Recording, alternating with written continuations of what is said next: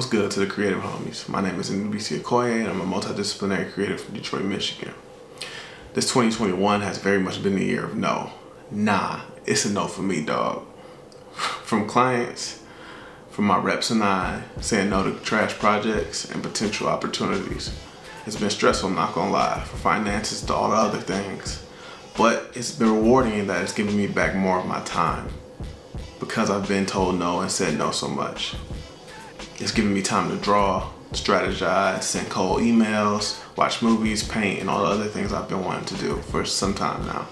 That time has been a gift, but I haven't always seen it as that. So with this time, I decided to spend a month sketching every day to find a new thing, style, or part of my creativity. It was tough. In the beginning, I couldn't satisfy my inner creative director because the videos weren't aesthetically pleasing.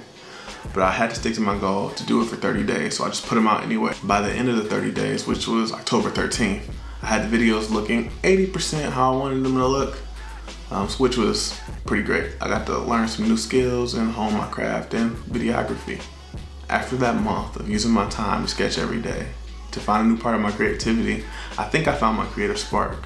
It's been a while since I felt the joy in creating, just making something where there isn't a pending critique or coming revisions. I just needed that time to do something dope.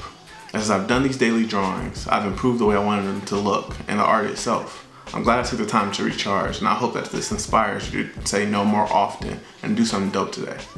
Peace.